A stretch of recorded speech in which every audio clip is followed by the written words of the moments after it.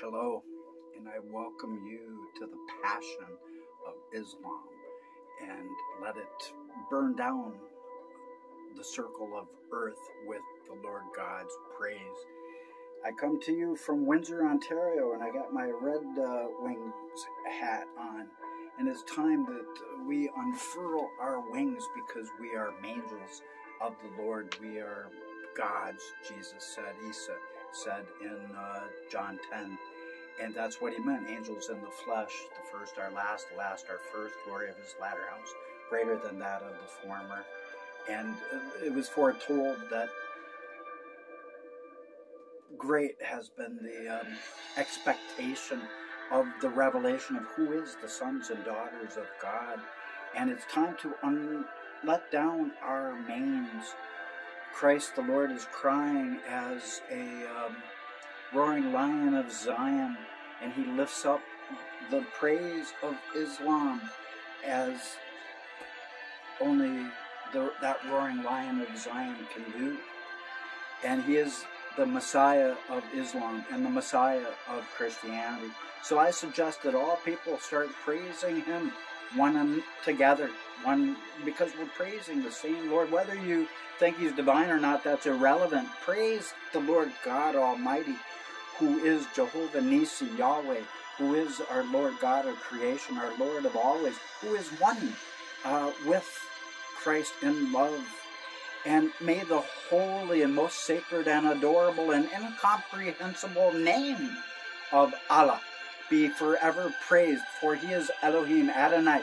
He is our carpenter of the ages, and his tongue is the rod of his mouth, and when it comes down, it's the hammer of God, and it is razor sharp, able easily to slice a soul out of a spirit, or a spirit out of a soul.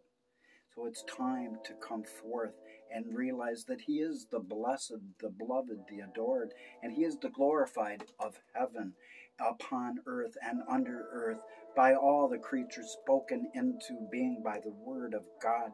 And now it's the prophesied season for a tidal wave of the Lord's miraculous healing, because he arises to destroy all the gross darkness of all the earth, Isaiah 60, as he's opening the floodgates of heaven wide to pour out his most tender mercies upon all flesh. And we know by prophecy that our living Lord, our Messiah, Emmanuel, God with us, the translation of his name, will reveal God's compassion, even though we've all fallen far away from many of his holy ways. So know that our Lord God Almighty, he gives hope to the humble, and light in the darkness, and grace when we stumble. Therefore let us call upon his name of love, for he is the resplendent, he is the shiny one, he is the adorable, the blessed, and he is our treasure of excellence. And it's time to go out into the deep. Who shall come and feed the master's household meat while the master is away? Christ the Lord asked. And it is his Elijah task servant, his latter-day Daniel. And the Lord is saying that he is the God of mercy, who's in love and mercy endureth forever. Just as Jonah 3 proves that God has relented and changed his mind, in the latter days, the word of God says, and this shall be considered, for the Lord God, again, is giving the words of Jeremiah 30:24. And the word of God resounds gloriously because of his love going forth before him. And he says, I shall return my terrifying anger and stop the fast-rising great tribulation, if the people of the world will arise in the brotherhood of man that he prayed for in Gethsemane, with the most passionate heart of hearts from the bottom thereof that is bottomless, I assure you. And the Lord God, through his most regal eagle of the eon, who comes forth as his dove of love, he's ready to rip up everything with his talons that is not of love, all lovelessness. If my people of obedience, who have their love moving as a ocean that can contain the ocean of his adoration, if my people will pray and reach out to me with hearts joined in love, all curses will be broken, And that is what he has promised. So come then and seek his face, the Lord says. Then heaven shall rain down oceans of his wonder. For the wind is full and the tide is with us. The wind of his blessedness comes from the tide of understanding. It is time for the wise to shine as the stars. For God's people have always been destroyed by lack of knowledge. Hosea 4:6. So the Lord says, if my people of truth will press into his praises of Islam, borne upon his whitest wings of his most passionate love, the people will arise and see that the heritage of the servants of the Lord has been that of concerning the future of his sons and daughters and the work of his hands. He says, command ye me. We have a little authority, as Isaiah 45 foretold. And when I prayed that, I was writing by a lamp that was never plugged in for at least 7 minutes. That was supernatural. This is the candlestick, the sign unto the nations. It's broken. Only way to turn it on is to turn the bulb. I haven't touched this bulb in 4 or 5 months. Turns on by itself every single day to bring glory unto he who put glory in all things glorious. And concerning the future of the Lord's faithful brethren and the work of our fathers' hands, his nail-scarred hands, he proclaims that all believers of love, whether they believe that Jesus was divine or not, is irrelevant. Love, those who love are born of God and know God, because God is love. 1 John 4:7. For God so loved the world, he gave his only begotten love, so whosoever would love should not perish, but have everlasting love, everlasting life. And Jesus, Isa, Yeshua, is love personified, and he is returning. So lift up your holy hands unto him, for where two or more are gathered, there you are in the midst of them. And if my math is right, I'm one and you're one, whoever's watching. So there you stand upon holy ground. And Mickey and Minnie are having a vigil because they're tired of a world of festering fears and festering fears. It's time to get rid of the fears and the tears by letting our perfect love cast it all fear away. For he has no fear, beloved. And it's time that he says to all men gifted with divine trust, if you will turn that on. Therefore, a great flood of marvel is now coming forth at the Lord's whispering command that I obey, so that all believer of Allah's holiness may finally receive the answer to their most passionate prayers, the unity of love that is the Almighty, that is Elohim, Adonai, Isa, Yeshua, Jesus, the risen good shepherd over all the flocks of man. And now shall great rivers of the Lord God's grace swiftly come forth as some mighty rapids of his most fervent adoration overflow upon absolutely everyone desiring to hear the voice, the velvety voice of the Creator of all, the Word of God, who resounds as the exhilaration of joy and the excitement of happiness. And he is the merciful God of many second chances. Praise ye the Lord, all ye people. Know that he stands upon his great white cloud of Matthew 24 right now. Revelation 14 right now. And he stands shining his most glorious, resplendent light of his highest honor. And it comes forth in the splendor of his magnificence, his beneficence, his love overflowing, pressed together, his benevolence and charity unto all of us, saying, the blessedness that is Eden is ahead of us if we will walk in love. For it is written that if we stand together, as he proclaimed, the Lord God, at Babylon, that there is absolutely nothing that mankind cannot do in unison, standing in love together. And all day and all night shall many ears now be opened in anticipation, holy anticipation, of a second chances from he who is our holy administrator.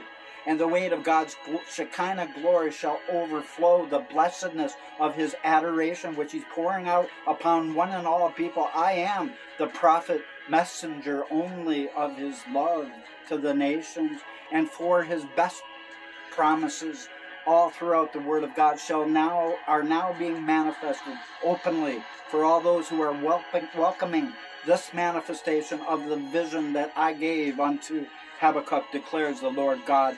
Habakkuk 2, King James, read it for yourself. For these are the days of the glorification of the Lord God Almighty, and his glory shall cover the earth, as waters cover the sea, as grass covers the lands, as sands cover the deserts, and as snow covers the clouds. I told the Lord, if I'm going to go and you want to take me home, let it be in the middle of my praise. For I praise Muhammad, he was good, but I am Elijah. No one on earth has ever praised the Lord, nor shall anyone ever praise the Lord like I am. Just watch the last 30 videos and you tell me, because it's all different. It's no repetition there, people.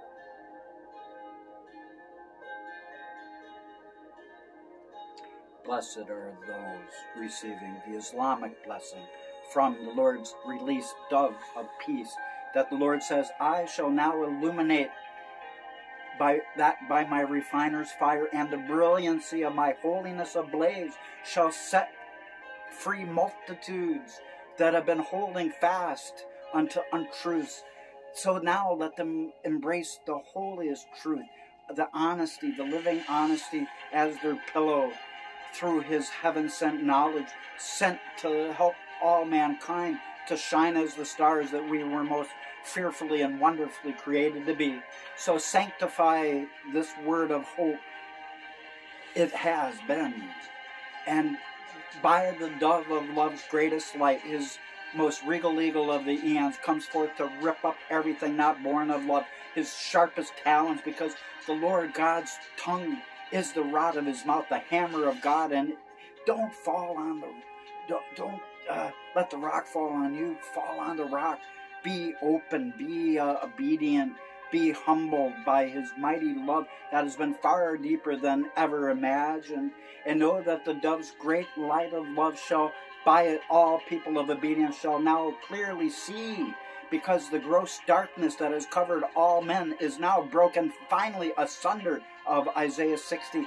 And unto all passionate people shall I increase within, and my fire shall blaze within them, and my joy shall render unto them multitudes of renewed hearts, beating with prosperity of overflowing joyful happiness from within. For that is an inside job, and only those walking in the fullness of praise can enjoy such wonderful works of love. So it's time to arise together, and blessed be the name of love. And I am so proud to be the bringer of such good news to all, both segments of Islam. And but people have to know one thing, that the first is last and the last is first.